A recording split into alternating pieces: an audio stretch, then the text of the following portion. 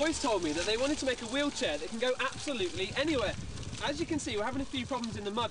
Stop! So I brought them to the place where they can have a look at the ultimate all-terrain vehicle. That's what we're here for. You know, get a little floating Ed on the stage. No, you're levitating. No, I'm not levitating, you're levitating. No. Excuse me, I am not levitating, you are. No, I'm not, because you see, it's your invention, little floating Ed. I'm not. Going to be brilliant. I'm not. Absolutely brilliant. Floating Greg, I can't not do it, floating I'm too Ed. heavy. I'm not doing it. Go on, he's ready. He's ready for you. What was it? What are you doing? It is the sawing in half.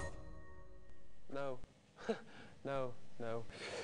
We're doing the floaty thing, not the cutting in half thing. Oh, the levitation? Yeah. Fair enough. Why do you need to use compressed air? That's a good question, that, mate. The reason is that if you take a mouthful of air when you're at the surface and dive down, the pressure increases as you dive down because of all the water around you, right? So you take the amount of air you breathe in at the surface and dive right down, it's going to squish. I've got a great experiment, but I need a bottle. Come on. Bottle, the air inside, it's just like the air in your lungs. And this is what happens when you go underwater.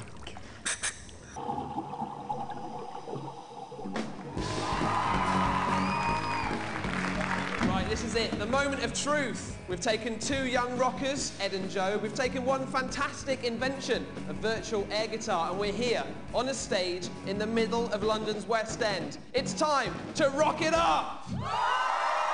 Do you know who Newton is? Yes, Isaac Newton discovered gravity. He knows his stuff. Yeah, he looked at a falling apple, didn't he, and worked out gravity. Pull that up, shake it, stand back!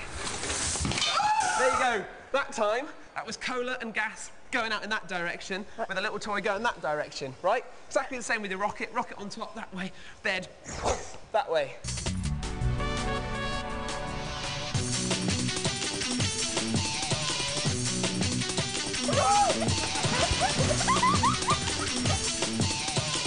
Let's go! So Rona, we know it's going to be quite difficult to take those complicated movements of the horse, put them into the robotic horse. Three options: hydraulics, pneumatics, or mechanics. Pneumatics. This is a big cylinder of air, right? You squash the cylinder of air and it gives you loads and loads of power. In fact, it's how these cameras work. Thanks, Cindy. Problem with the pneumatics is it always has to be connected to an air supply. Hydraulics.